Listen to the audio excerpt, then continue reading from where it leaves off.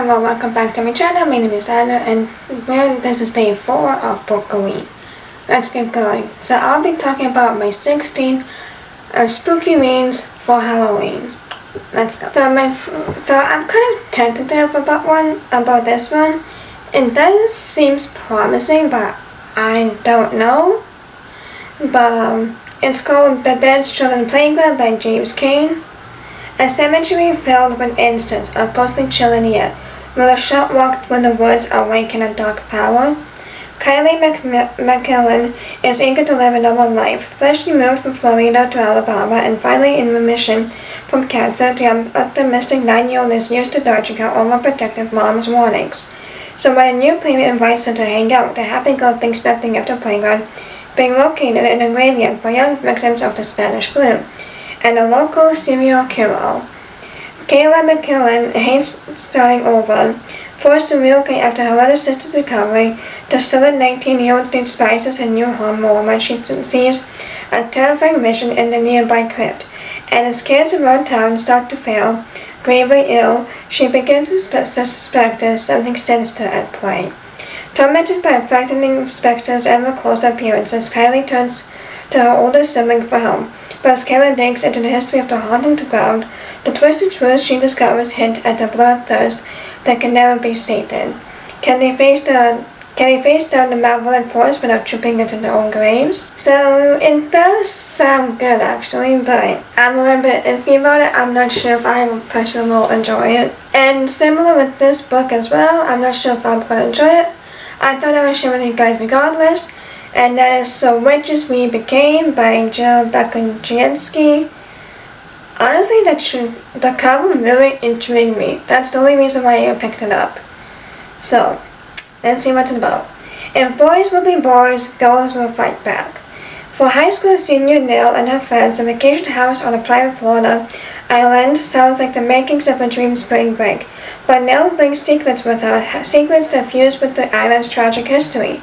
Trap them all with the curse that surrounds the island in a toxic ventral mist and the surrounding waters with an unseen devouring beast.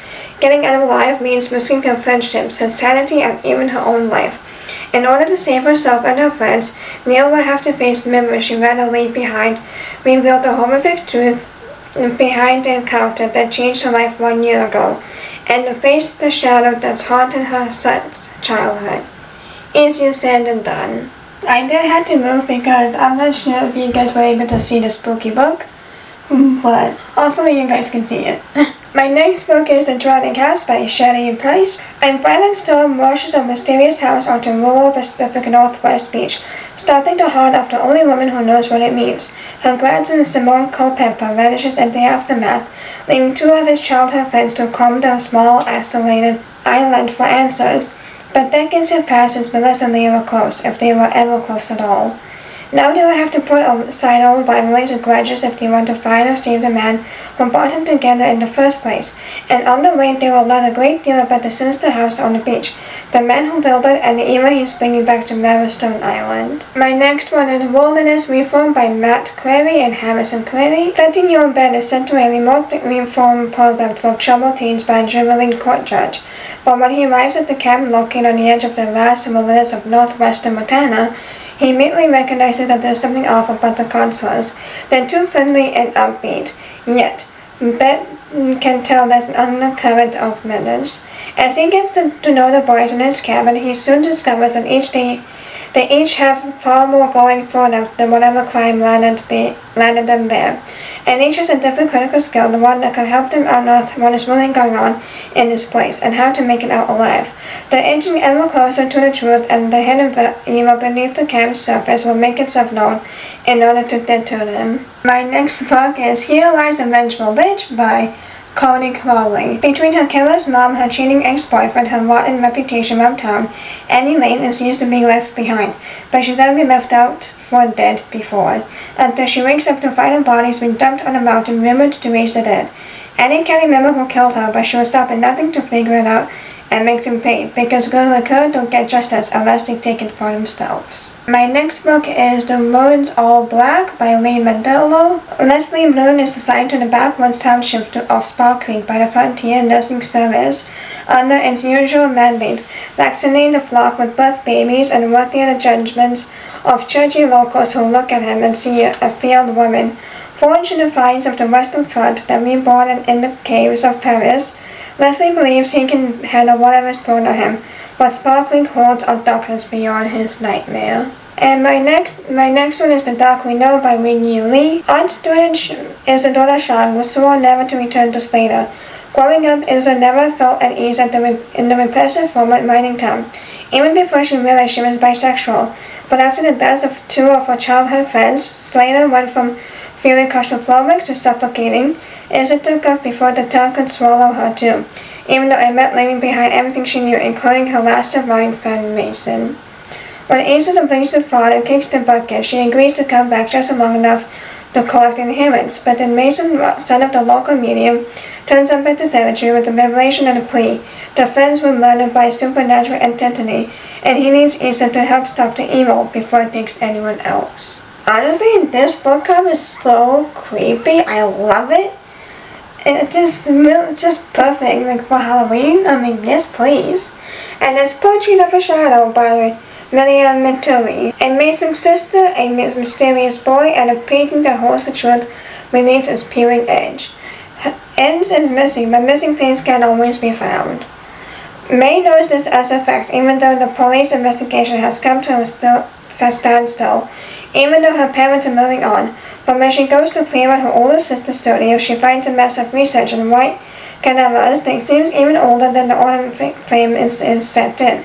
The closer May gets to the cameras, the more difficult it is to pull her eyes away from its surface, its heavy layers of white paint.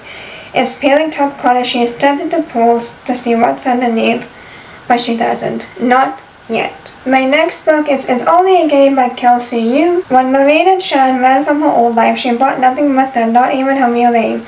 Now she lives in fear of her past being discovered, but when her online gaming team is offered a tour of their favorite game company, Marina can't resist accepting, even though she knows it might put her fake identity at risk. Then the creator of the game is murdered during the tour. Whoever killed him plans to flame Marina and her friends to the murder unless you win 4 months of a dangerous game. A game that requires them to lie, trespass, and steal. A game that could destroy everything Marina's worked so hard to build. A game that she might not survive. My next book is Island Witch by Amanda Jayatisa. Being the daughter of the village Kapua or demon priest, Amanda is used to keeping mostly to herself.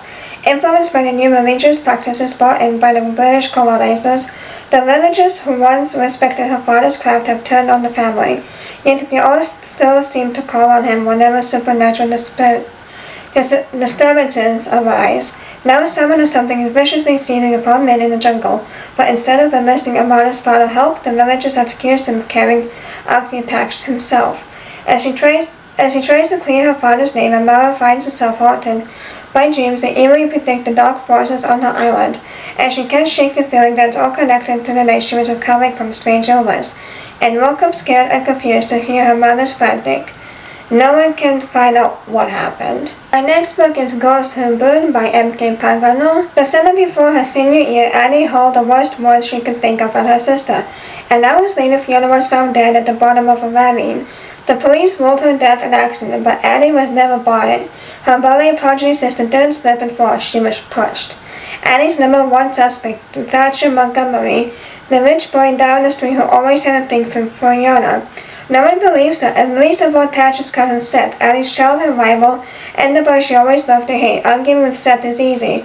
Living with her own questionable choices involving Seth the night Fiona died, much harder. My next one is The Bad Omens by Melissa Albert. Goddess, goddess, count to 5, in the morning who's alive. In the course of a single winter's night, 4 people vanished without a trace across a small town. Noah's estranged best friend Becca is one of the lost.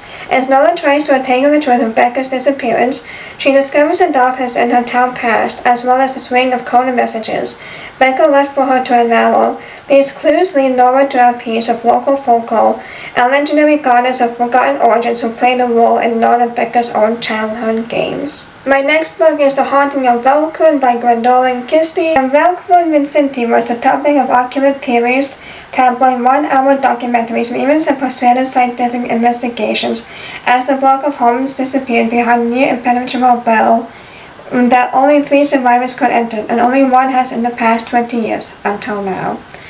Talitha Velcood has avoided anything to do with the tragedy that took her mother and 8-year-old sister, drifting from one job to another, never settling anywhere or with anyone. Feeling as trapped by her past as if she was still there in the small town she so desperately wanted to escape from, when a new researcher tracks her down and offers her to pay her to come back to enter the vicinity. Talitha claims she's just doing it for the money. Although the crackpot theories over the years, no one has discovered what happened the night Talitha, her estranged former best friend Brett and Grace escaped their homes 20 years ago. Will she finally get the answer she's been looking for all these years, or is this just another dead end? So this is kind of an old book. Old book meaning it is from 1983. So we're gonna see how this one goes. It is The Woman in Black by Susan Hill and John Lawrence, who is the illustrator. What real reader does not yearn somewhere in the recesses of his or her heart for a really illiterate, first-class thriller, one that chills the body but warms the soul with plot? Alas, we cannot give you Austin, but set on the obligatory English moor on Iceland Causeway, the story has as its hero Arthur Kipps, an up-and-coming young solicitor who has come north from London to attend the funeral and celebrate affairs of Mr. Alice Drabble of Eel Marsh House. The routine formalities he anticipated give way to a tumble of events and secrets more sinister and terrifying than any nightmare. The rocking chair in the deserted nursery, the eerie center for pony and trap, a child scream in the fog, and most dreadfully and for Kipps most tragically, The Woman in Black. I'm pretty sure that is a movie with Daniel Radcliffe. I'm pretty sure it's actually pretty good. My next book is Murder Run by Simone St. James. July 1995. April and Eddie have taken a wrong turn. They're looking for the small resort town where they plan to spend their honeymoon. When they spot what appears a lone hitchhiker along the desert road, they stop to help. But not long after the hitchhiker gets into the car, they see the blood seeping from her jacket and a truck barreling down Atticus Lane line after them. When the hitchhiker dies at the local hospital, April and Eddie find themselves in the crosshairs of the Cold Lake Falls police. Unexplained murders have been happening along Atticus Line for years, and the cops finally have 2 witnesses who will easily become the only suspects. As April and Eddie start to dig into the history of the town and a horrible stretch of road to clear the names, they soon learn that there is something supernatural at work, something that could not only tear the town and its dark secrets apart, but take April and Eddie down with it all. That's why you should never trust hitchhikers. You can help them, but trust them? That's a different story. And my final one is Her Little Flower, Shannon Morgan. Francine Dwight has lived all her 55 years in her family's Ashurst home, and rambling Elizabethan Magnon in England's Lake District. No other living souls resides there, but Francine isn't alone. There goes in Dwight Manor, harmless and familiar. Most beloved is Bree, the mysterious ghost girl who has been Francine's companion since childhood. When Francine's estranged sister Madeline returns to the manor after years away, she brings with her a story that threatens everything Francine has always believed. It is a tale of cruelty and desperation, of terror and unbearable heartache.